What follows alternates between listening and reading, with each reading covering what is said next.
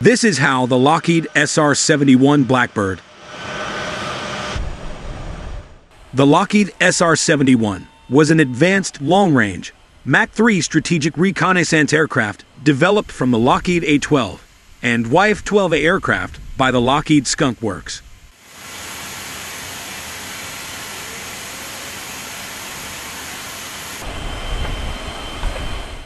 The SR-71 was unofficially named the Blackbird and called the Habu by its crews.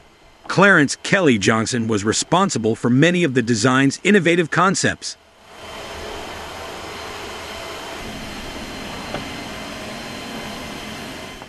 A defensive feature of the aircraft was its high speed and operating altitude, whereby, if a surface-to-air missile launch were detected, standard evasive action was simply to accelerate. The SR-71 line was in service from 1964 to 1998, with 12 of the 32 aircraft being destroyed in accidents, though none were lost to enemy action.